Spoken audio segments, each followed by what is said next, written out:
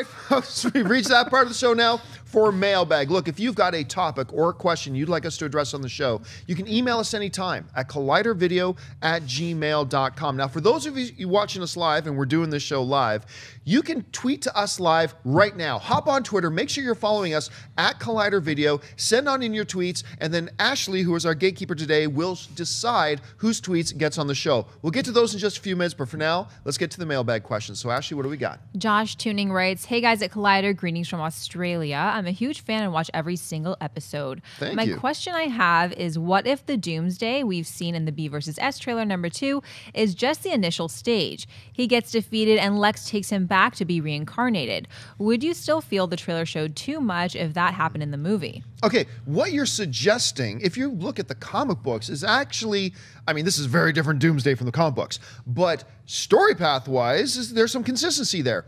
Doomsday was created as a genetic experiment who was like born, killed, left to evolve, then they take the DNA and regrow it again, let it get killed, let it be grown, and do it thousands of times until you get the ultimate survival killing machine in Doomsday.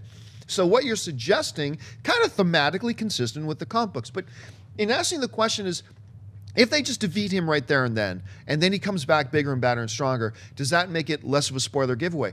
The thing is that for me personally, maybe it's different for you, but for me personally, the spoiler wasn't seeing Doomsday. I mean, almost every movie show us the bad guy in their trailer.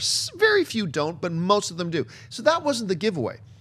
The giveaway, the spoiler, the thing that ruined the trailer for me was the fact that the movie is called Batman versus Superman, and then you show us the part after the part where they fought and now they're on the same team, and you showed that in the trailer. We're not idiots. We all know, you knew, we knew, we all knew that at some point in that movie, Batman and Superman point out or team up because they got to get to Justice League. We understand that, but you don't show it in the trailer. So even if that Doomsday gets defeated and then he comes back bigger and badder and stronger, that doesn't fix the problem for somebody like me who I did not want to see Batman and Superman done their fighting. Christian put it perfectly yesterday.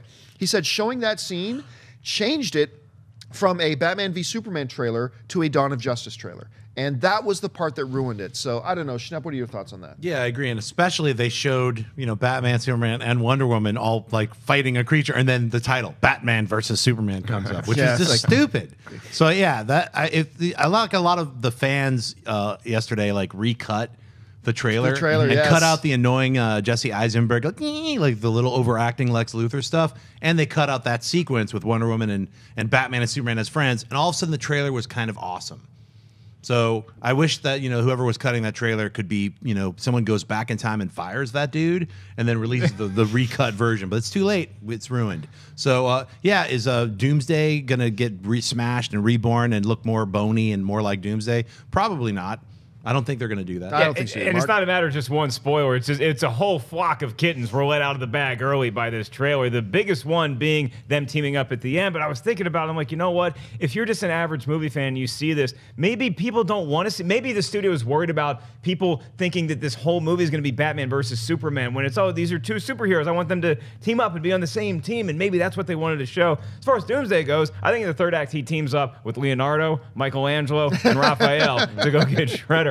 I love that theory from Australia. I think that's probably the correct one, is that Doomsday, you send him out on an initial mission, he gets his ass kicked, he comes back, he evolves. His evolution of that character is so huge in his portrayal in the comic book, so I think that'll transfer to the big screen. Hey guys, if you like this clip, click here to watch the entire episode. Also, make sure you subscribe to our YouTube channel because it'll help you stay up to date with all the stuff we've got going on here at Collider.